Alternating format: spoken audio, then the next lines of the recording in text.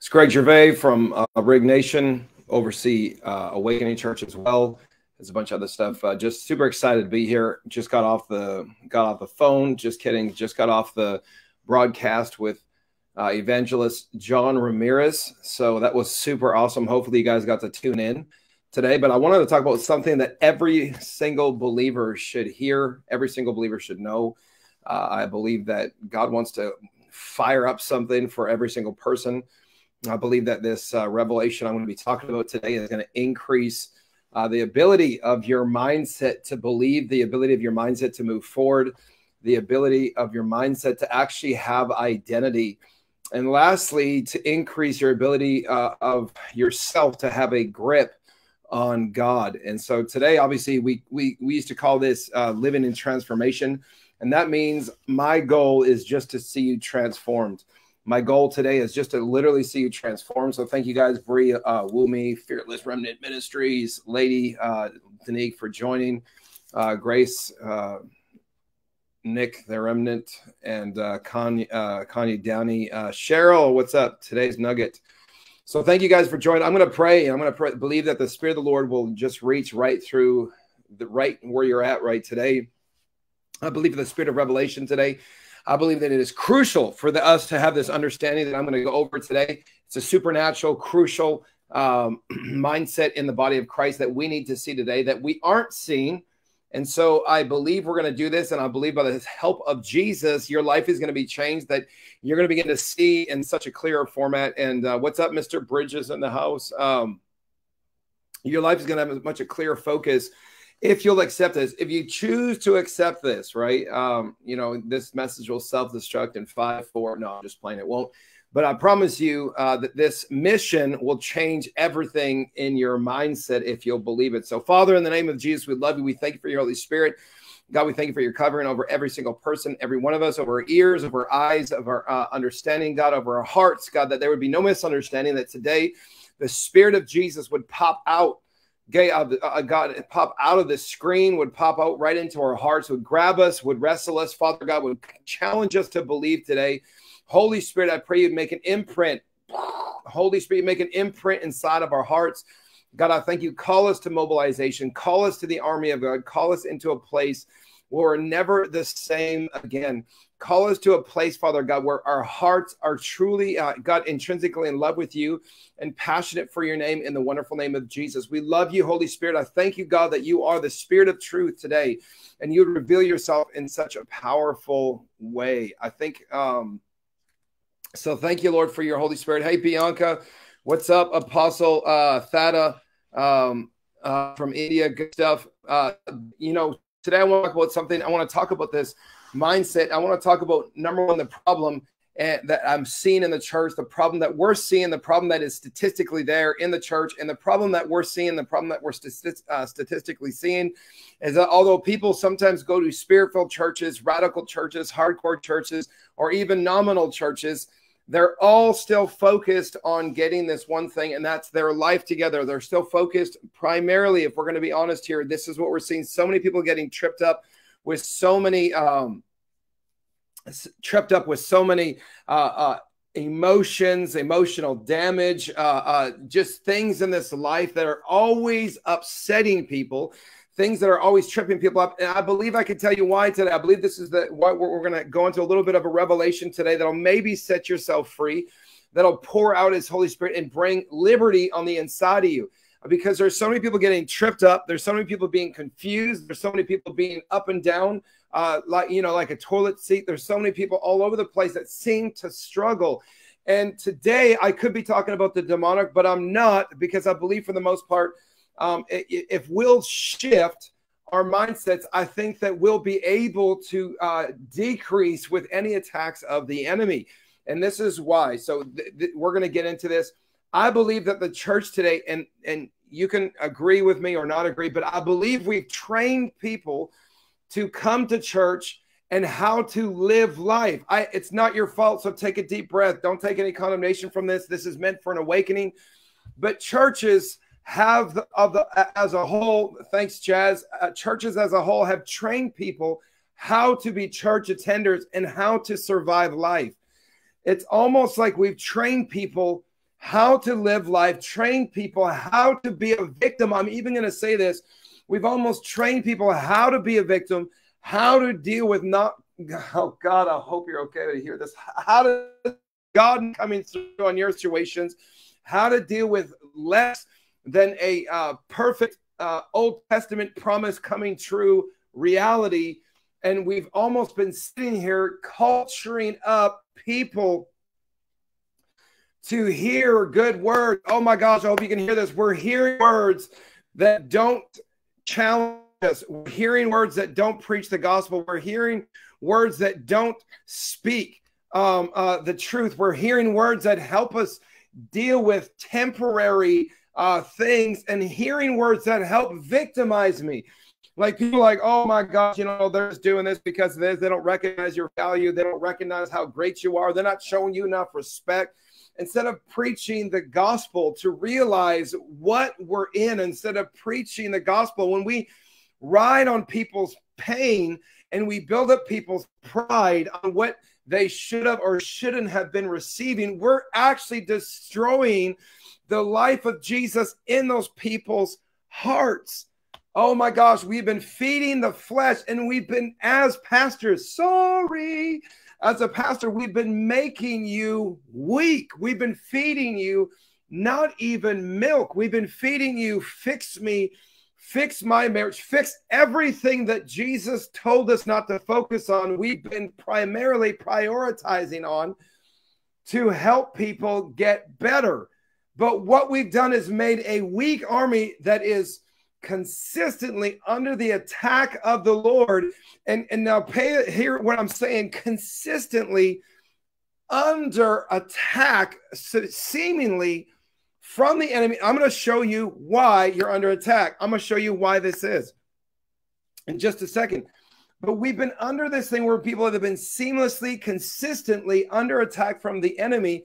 And it's the purpose of the enemy to get you to focus on self-repair, on self-needs, because he's always going to bring the fit instead of leaving you alone. Why are you saying this? Because all he's got to do is trigger a personal need. All the devil does, I promise you, if you're going to be honest, this, just pay attention. This is like spoiler alert. All the devil does to get us off is actually keep tripping physical needs, keep tripping emotional needs. Who done it? Who didn't do it? Who gave you it? Who didn't give it to you? Or what did I get from God? Or what didn't I get from God? I promise you, if you think about this, we've been teaching people why or how to deal with victimization from people and how to deal with victimization from God. Why did someone treat you wrong? And why did God not give you what you're supposed to get? This is really what we've been teaching people. And because of it, we have this group of people who are completely weak. What's up, Kevin Collins? We have this group of people who are completely weak, who actually don't know their Savior and can't seem to get out of this consistent attack, it looks like, in their life. And they're always under the influence of some kind of attack. So today, we're going to break it. We're going to break it. What am I saying? I'll get to that in a second. Churches are teaching people. Someone asked for an example. So churches are teaching people how to actually, okay, how to get a better. I'm not opposed to this because we need some of this help, but they've been prioritizing how to get a better marriage. They've been prioritizing how to feel good about themselves. They've been prioritizing how beautiful they are. They've been prioritizing how handsome they are. They've been prioritizing all these different amazing things that are outwardly focused rather than inwardly empowering. And so it's like, whether we're focused on marriages, whether we're focused on jobs, whether we're focused on the amazing how to get promoted in jobs and ministry, surface level stuff, we're not focusing on this one thing that the Lord's actually asked us to. Now, thank you, Lisa. And you said, seek ye first the kingdom of God. But this is the problem. I have to ask for some honest people here. I actually believe that most people think they're seeking first the kingdom of God, because we told you that seeking first the kingdom of God is showing up at church, giving your tithes, and all these things will be added unto you. We've been teaching people that showing up to church, tithing, and being nice to people are actually fulfilling, seeking first the kingdom of God. What does that mean? That we actually believe that the set that churches have been asking from us, we serve on a rotation, we tithe, we show up to church. We actually got a 3 out of 4. We get a 3 out of 4 Sundays attendance. So we know we got to be blessed by the Lord. And we've been teaching people that the Great Commission is actually to come to church. And the Great Commission is to serve on the worship team. The Great Commission is going to serve on a rotation of ushers. The Great Commission is to serve really on church. When the Great Commission was to find people to disciple and literally begin to move them into the focus of Jesus Christ. Now, here's why the enemy can do this. Because as long as you're, now just pay really close attention, as long as you're focused on your destiny, even like this, we're focused on giving people their destiny. Hey, my amazing friend Alex from Naos Nation that everyone is loving. When we're telling people even their destinies, when we're telling people about their marriage constantly, we're telling people about all their promises over and over and over again. There's nothing wrong with that, but that's all we show people. We've made people who are still having to deal, and at the most, people who are radical, who fight for this world's good to come into manifestation. That means the most radical people right now in church are the people who are using the word of God, which is amazing, to get this world's good, to get their destiny, to get their, surface level, I'm going to say identity. So I don't want to hate on this because some of that is good. But what I'm saying is the weakness that we're seeing all over the church of God is because of this thing. We've been teaching people how to be getters rather than slayers. We've been teaching people why we're not getters instead of you better go slay. We've been teaching people how to have things in right order, everything almost notching off God's list of perfection before he adds all these things unto you. Now, stop. I am a firm believer of the Bible. 2 Corinthians 1:20, every promise is yes to the man. I get it. But can I tell you something? Constantly and consistently telling people to say that God is good. God is good. That's amazing. God will promise he's going to give you everything he promised you. Just hold on. We don't know why there's delay, but hold on. We don't know why God doesn't heal, but hold on. It's your season to wait. The devil's attacking you with sickness. We don't know why this is happening. We don't know why this is happening. We got to love our enemies. And that is the huge thing that I will not even come against at all, because there's not enough people loving their enemies.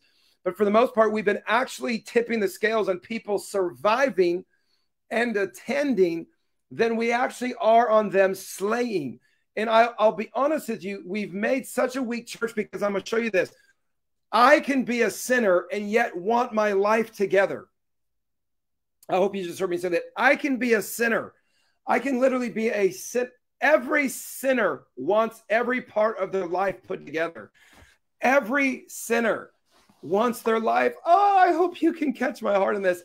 There is nothing wrong with having every part of your life together. But can I tell you something? Sinners want their life together. Sinners want everything in their life together. Sinners want destiny. Sinners want jobs, family, finances. Sinners want friends. Sinners want to feel significant about their life. They do. So why am I saying this? To make us feel condemned? No, to awaken us to this thing I'm about to get into. I believe, and I've said this before, but I'm saying this tonight just a little bit different.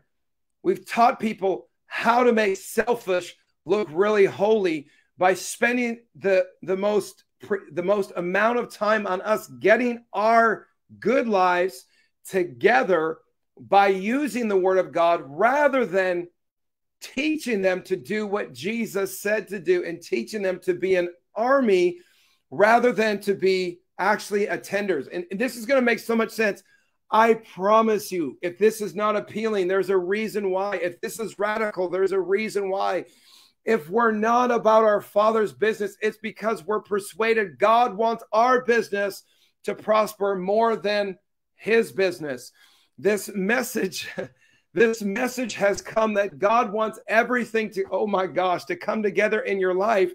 But Jesus didn't say things like this. He said, follow me and you're going to get a mansion. Follow me and you're going to get a brand new car. Follow me and your good husband is going to come running by. Shalababa. Hey, whoa, whoa. Oh, that one's deep. Just playing. He didn't say things like this.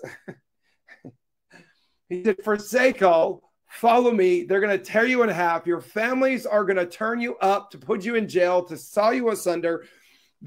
Jesus said the complete opposite that pastors are saying. But you know why?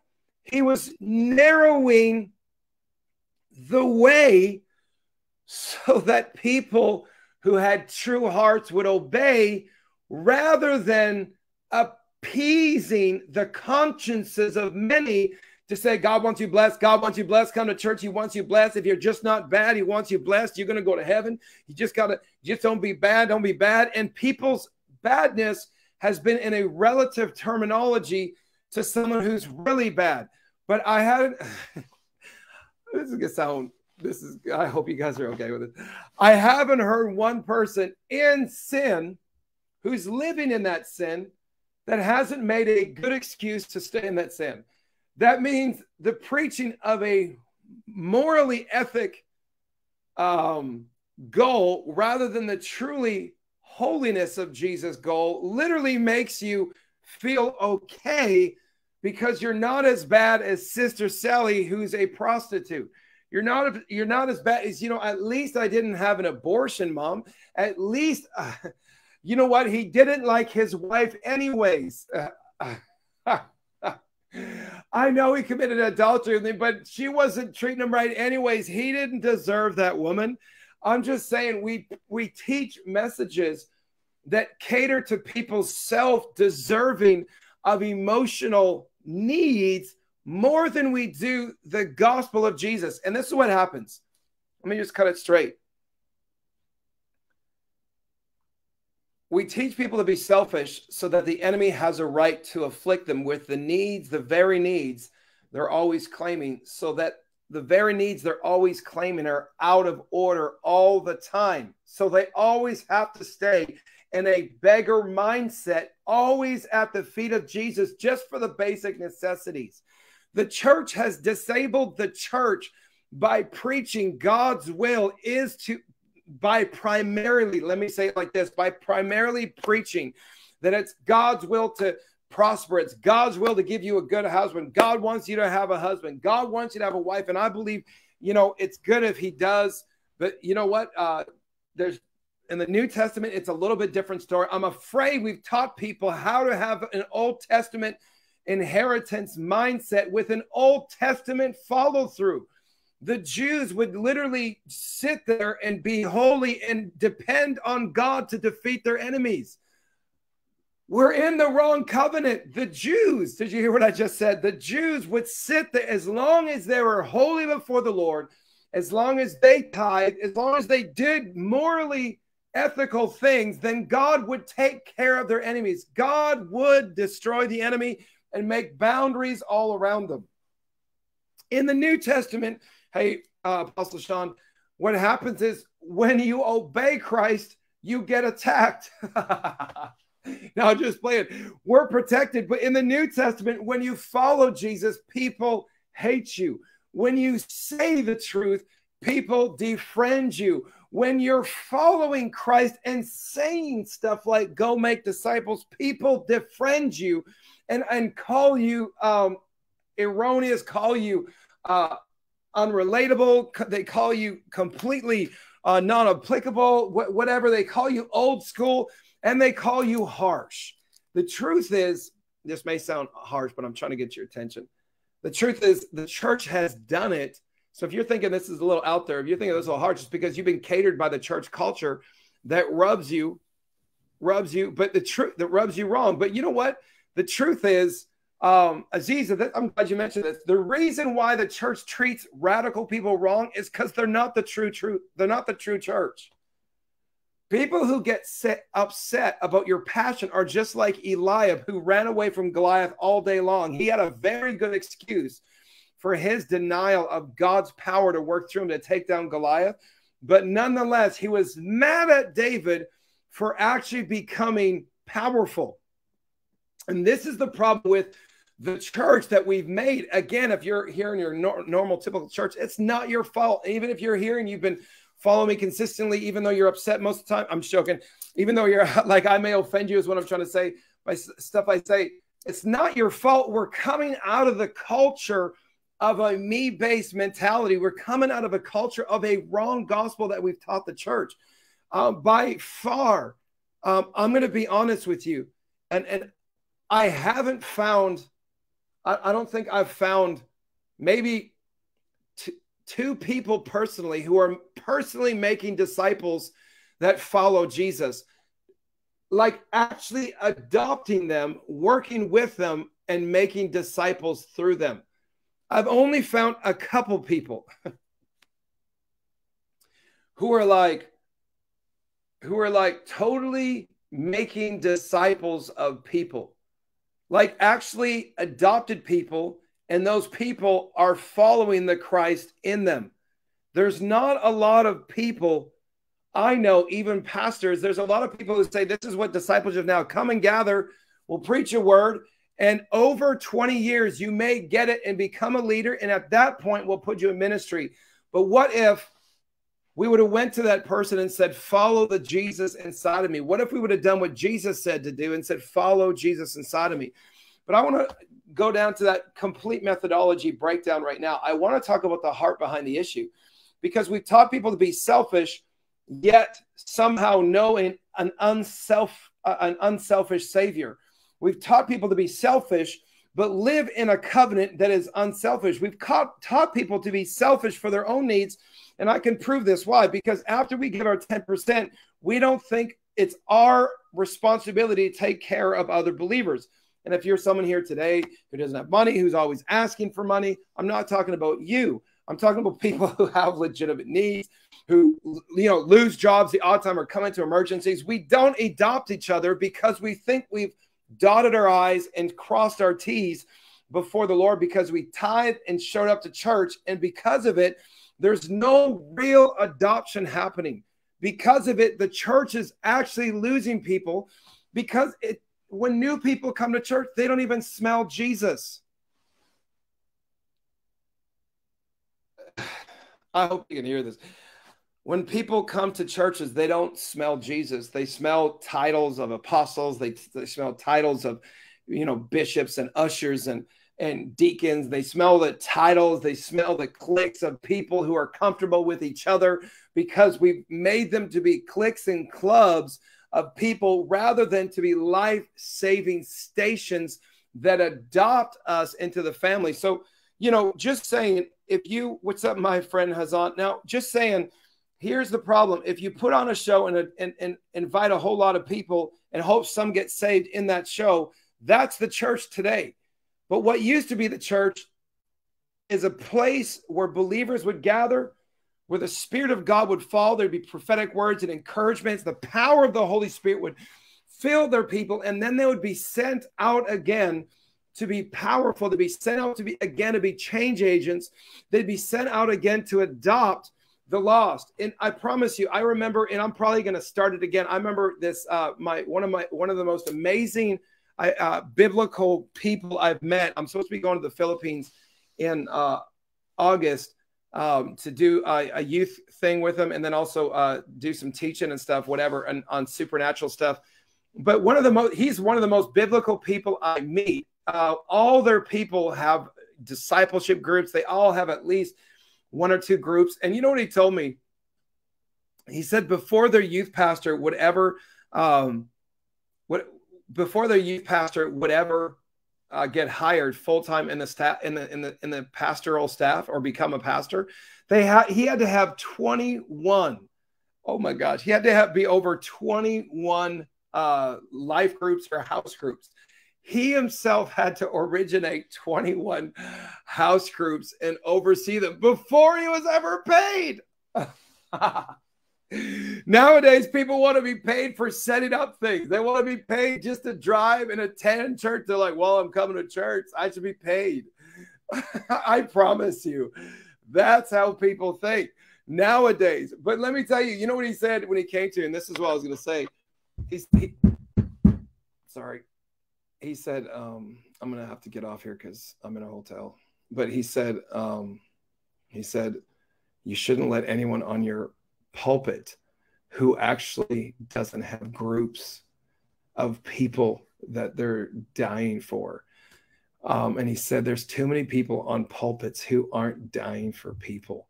And it was just this amazing, amazing reality that there's so many people with microphones who haven't died for people. There's so many people who want microphones, who want ministries, who want paychecks, who don't actually die for people. And I believe that we've learned how to climb the chain of leadership rather than actually multiply the name of Jesus and what he said to do. Yes, I lowered my voice. And I believe it's time for us to cross that boundary, and we'll become the army of God again. If we'll begin to adopt people, and actually disciple people, number one, we'll see the world change. But number two, our hearts will change. But number three, we'll see the army of God engage again. And I have to tell you this, what I was going to say, the army of the Lord will not ever mobilize when it's all about me. And the devil knows it. And the devil knows it about this me-based gospel Old Testament mindset that's in the church. I'm supposed to sit here and pay my tithes. And if I'm radical, I show up to a prayer meeting, and the government's supposed to serve me, and everyone's supposed to serve me, and God's supposed to serve me, but I'm not supposed to do anything Jesus said to do. Can I tell you something? The devil has painted and given this picture to the church so that we would decline. Wait, we've declined. It's already here. Now look, all over the U.S. and a lot of other nations, the church of God is on a great decline. Why? Because out of a strategy mindset where we said it's not about methodology. We don't have to do what Jesus said to do. We can disciple a different way. That's right. We'll preach a seeker-sensitive message. We'll have discipleship levels they can grow on that aren't even what Jesus said to do, but eventually they'll get it and become good Christians. The problem is we've made weak attenders who are always being attacked. And you're like, what about this thing to be free from the devil? I'm about to go there. We've made attenders who are always being attacked, and thus making a need for people to always serve them and pray for them. They've been helpless, attacked victims who people are always needing to pray for. Now, it's not wrong to need prayer for. I'm not saying that, but we've made it. It's not your fault. Instead of doing this, making a selfless army who, once we become selfless, we look like our Savior. And now, because we're selfless, the enemy himself can't touch us, because now we're not even worried about our finances. Now we're not even worried about the things that have the world worries about. So the enemy doesn't touch it. I'm going to give this one story. This prophet told me one time. He said he used to be so stressing about everything. He was losing stuff in his life, and he was stressing out. And he was so upset until he heard this word, like from the Holy Spirit, say, just kill, then take it all. I don't care. I don't care anymore. It's not my stuff. And so he said the devil actually came into his room and said, I'm going to kill you. I'm going to do this. I'm going to do this. And he said, I'm not alive anyways. You can take anything you want. Take my car, take anything you want. And as soon as he said that, the devil left, completely left, went, never touched him again. And his cycles began to stop. His attacks began to stop. Why? Because selfishness is actually a sin that the enemy draws you in with so that he can have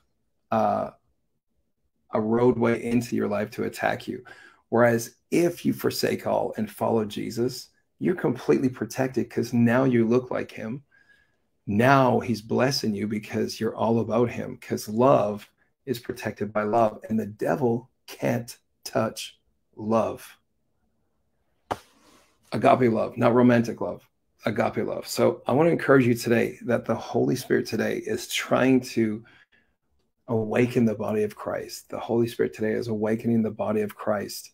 And he's trying to take us out of being an audience to make us an army. But how we're going to get there is literally denying ourselves and picking up the cross, which is Christ's ways of discipling people, Christ's ways of loving people, Christ's ways of adopting people and giving more than a tithe to other people, to really start this movement, this Jesus movement that changed the world again. It has to be through you and me. It has to be now. The church way that we know isn't working whatsoever. And until we change and repent, some of you are like, well, that's not real. I'm not going to get my stuff then. Exactly. We're more convinced about getting our stuff than we are doing his way.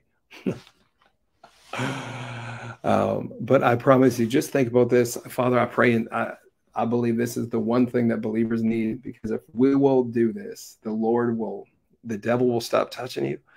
You'll be an army. And then guess what? Disciples will be made. And there won't be an argument in the courts of heaven against you and me. People don't know this, but when we're always selfish, the enemy has a right to attack people. So, Father, in Jesus' name, we love you. Bless every single person. I pray they would rewatch this over and over again. Cause your Holy Spirit to open our hearts, cause us to repent. God, in Jesus' name, let us see where we are. Let the army of Jesus arise. And I just pray that the adoption of people, the spirit of adoption that was poured out in our hearts would be, God, poured out on the streets, would be poured out in ministries. The spirit of adoption, of family, Psalm 68:6, would be poured out, and the life of the King would come alive in Jesus' name. Amen.